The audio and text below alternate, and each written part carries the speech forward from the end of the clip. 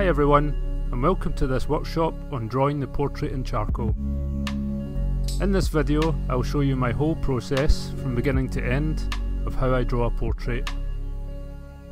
This will include the initial structure of the head, determining proportions of facial features, my thought process for achieving a likeness, as well as the techniques I use to achieve a level of realism using charcoal.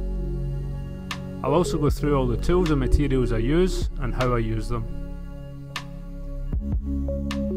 My goal for this workshop is to share as well as I possibly can how I think through the process of creating a portrait.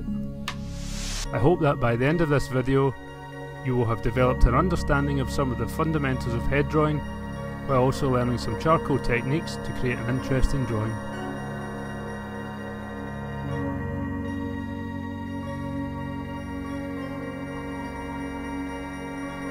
So grab a cup of coffee and let's get started.